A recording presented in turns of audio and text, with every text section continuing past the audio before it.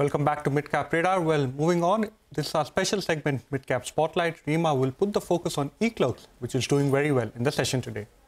Thanks so much. So Eclerx has reported a significant beat on revenues and margins. So the company's top-line growth has come in at 5.9%.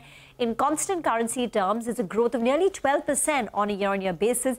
That's driving a significant margin beat. Look at the way the margins have expanded for the company on a quarter-on-quarter basis. From 17%, it now stands at 22%. And this is driving a big jump in the company's profitability.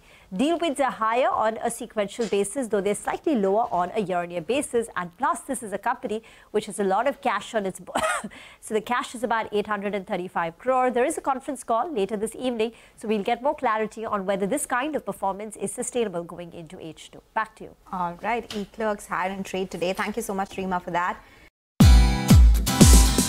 Thank you for watching CNBC TV 18. For all our top stories and news updates, follow us on our social media platforms.